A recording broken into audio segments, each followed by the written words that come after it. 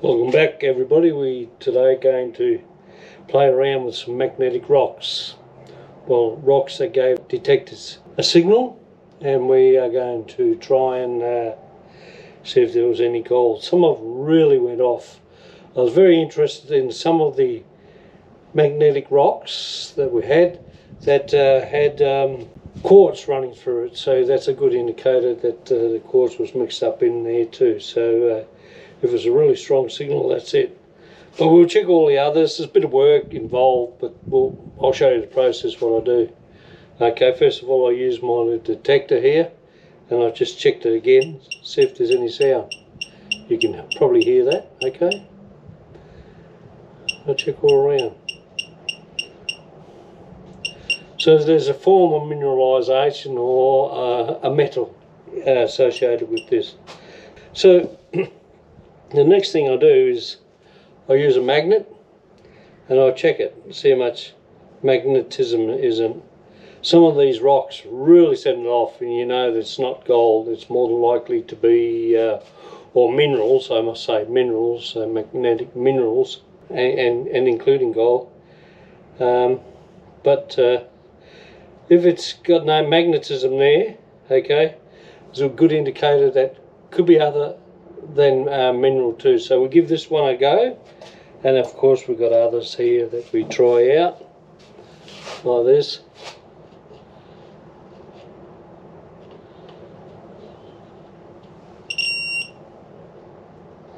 Sometimes you've got to get it going again. Those rocks that don't make a sound, I will put aside.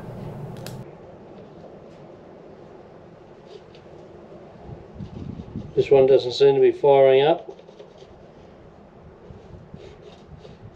Like it's nothing in there, so I'll put that aside and I'll get another one out. Okay.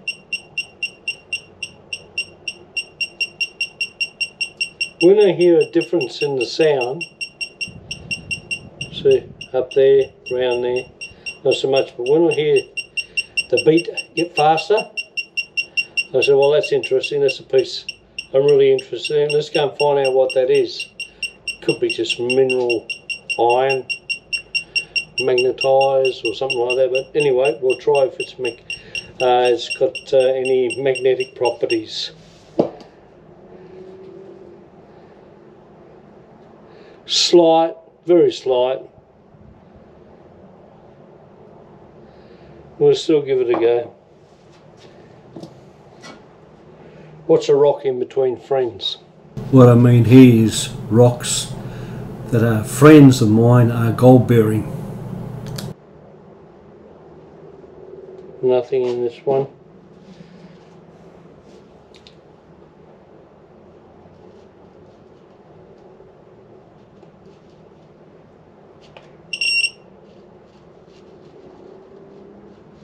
This one last night was making a sound. But today, there we are, we found it. Okay, so it's right up on this end here. Not much of a sound, but we'll give it a go. Try to remember that I have not done this ever before. This is the first time I've ever done it, so it's a first for everything, and there's no bulldust what I am doing here. Furthermore, I could have egg on my face.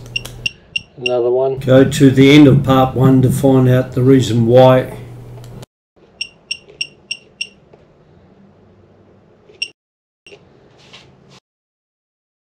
Bit of crystallization here.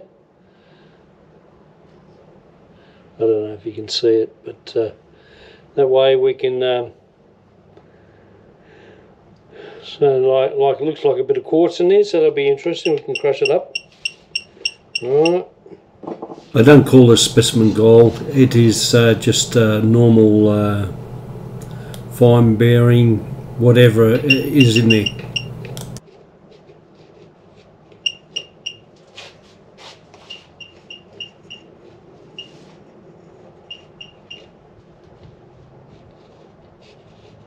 It is recording across, this one here is recording across the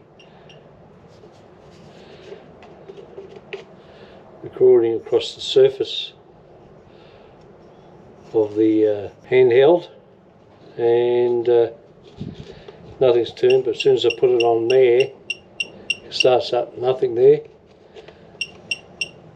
So it's all right there. So we're getting around to where there could be some mineralisation in there, and could be gold. Not much magnetism on that one, so we'll move on to the next one.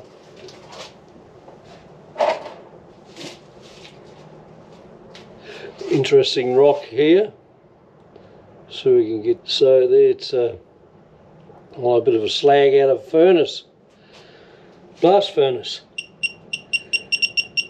But can you hear that? Now that's something more than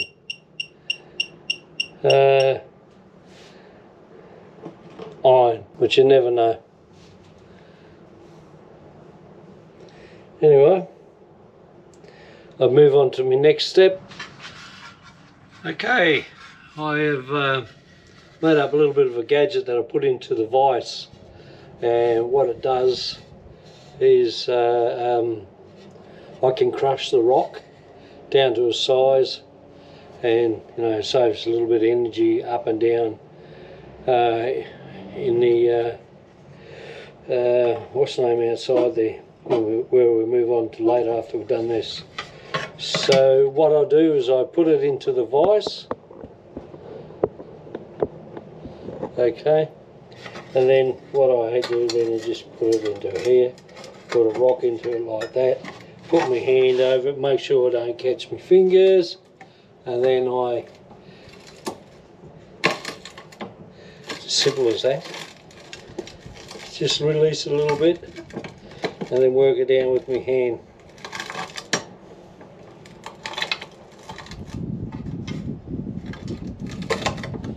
Simple little contraption, and it works efficiently enough. Got to put your hand up, stops the pieces flying up, and we'll just go away like that until we get it all down there. And of course, when I loosen off the vise like that, it does shuffle down a little bit. Then I just keep on making it smaller, which doesn't take long.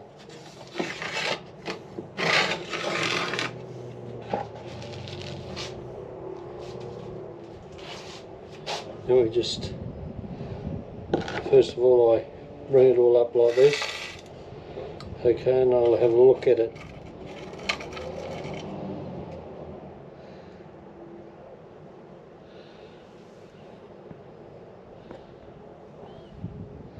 Have a look at it, and take out the big pieces.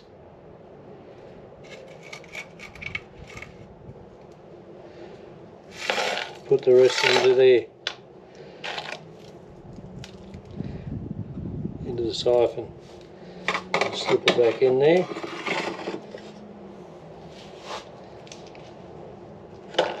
And make the sizes smaller.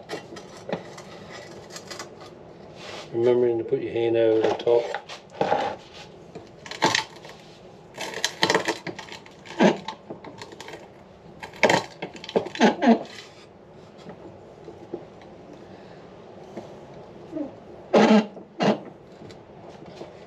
I could spend probably about,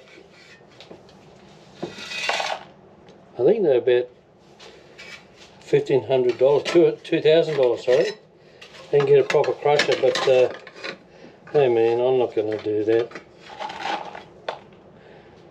We get a few hot rocks over a few weeks, we're definitely going to just crush them up in our backyard and see if there's any gold in there. You don't have to do it, most people just throw it away. But me, I'll just, I'm always inquisitive to see if there is any gold in them. I'll refine my expertise with these hot rocks. I will look at them carefully. I will analyse them in future. Because it feels to me that if it's only barely got a sound, It's barely going to have anything in it, because as we know, gold has a very particular sound about it, and these are very mild sounds. When they get a little bit exciting, this gives me an idea to go and do something. So this is a quick rough setup in the backyard, and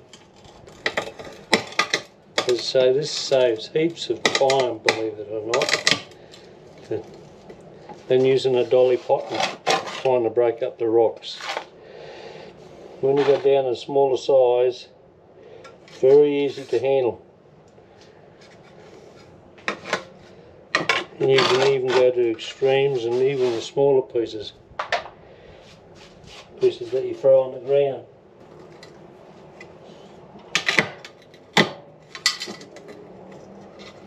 Most of these rocks are ironstone, because naturally that's the one's going to give you magnetism and all this.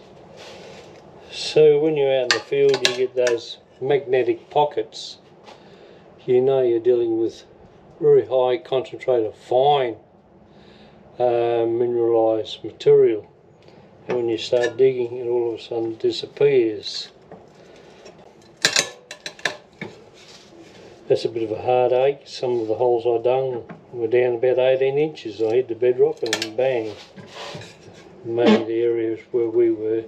It was about 12 inches.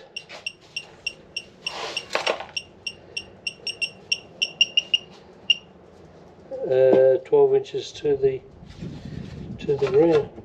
Sorry, to the bedrock, which was quite interesting.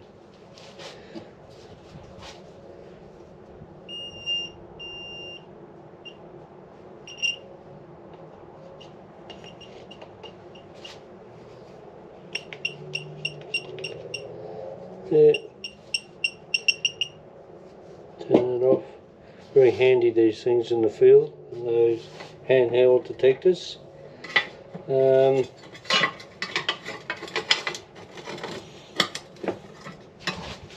used a few times to find a bit of lead. Oh, a bit of lead, that's it. You can't pick up lead with a magnet. Deepest lead I found, I think it was 6 inches under the ground, and I just don't know how I got there. I'll do a bit of concentration on this.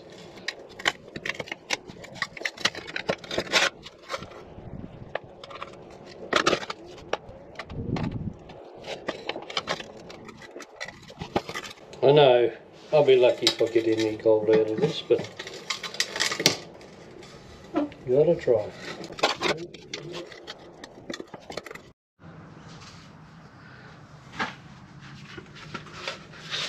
Before we go, I'll get me handheld and just give you an idea what's going on in this pile of broken down.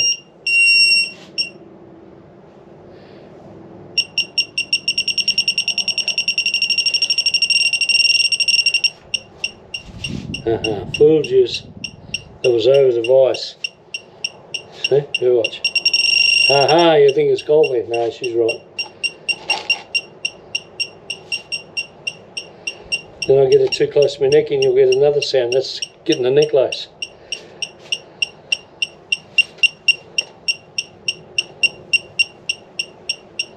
So it's got a sound there.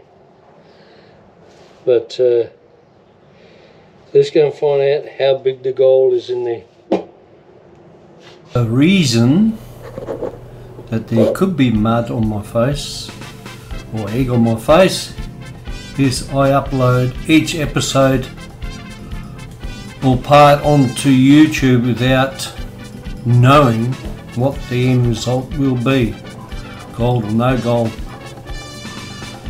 So to keep watching the episodes as they appear on YouTube, please subscribe and give me the thumbs up, and don't be shy about what you ask or comment.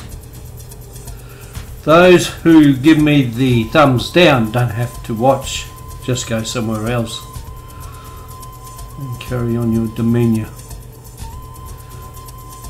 But thanks for watching. Look for the next part 2 or episode 2 coming up shortly. I'll keep them short and sweet so you can follow them and don't get bored. Cheers everybody.